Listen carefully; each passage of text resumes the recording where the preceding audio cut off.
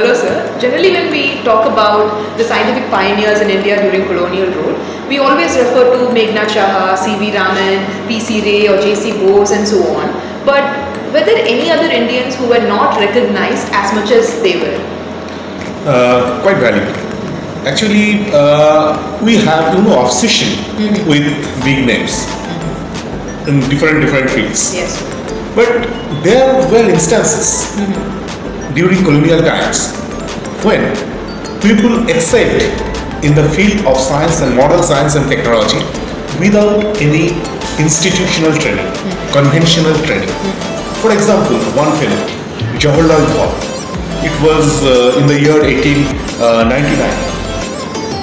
He, participated in the electrification project of Old Howrah Bridge, and that too without any training in science of electricity. Then we have other examples too.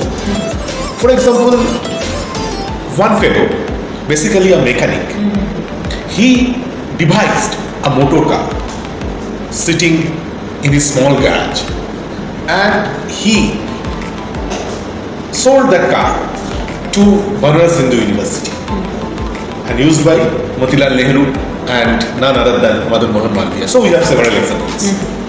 Thank you, sir.